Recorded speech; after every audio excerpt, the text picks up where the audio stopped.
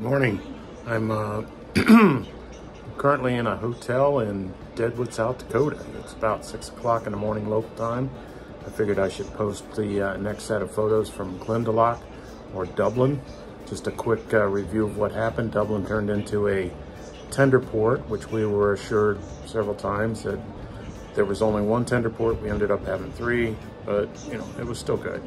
We got a ship's tour to Glendalough, which I guess means the Valley of the Two Lakes. It was started by St. Kevin in around 450 in the 5th century. It's really a beautiful place.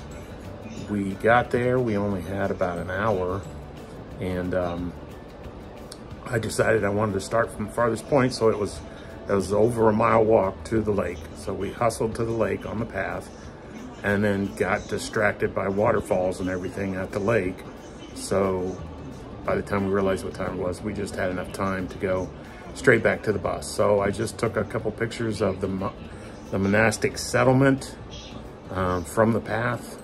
All you can really see from there is the tower where they used to hide from the Vikings. That was pretty cool. The door is 12 foot up above the ground. They'd keep a ladder there, and when the Vikings or anyone came, they would climb up the ladder into the door, into the tower, and pull the ladder up, and they would stay safe.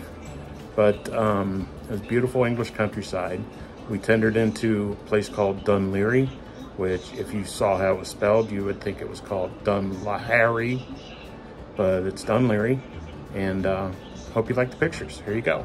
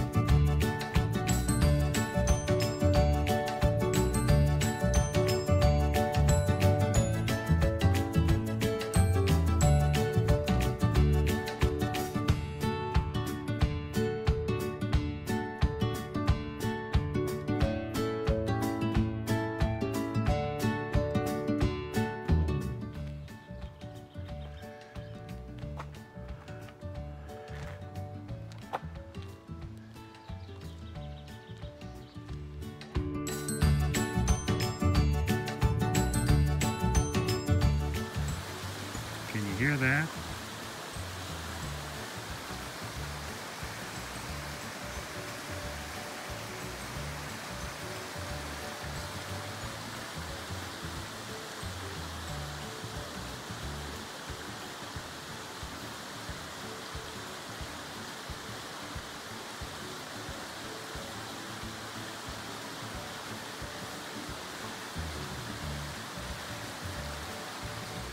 There's the big lake, the upper lake. You'll see more of that here in a minute.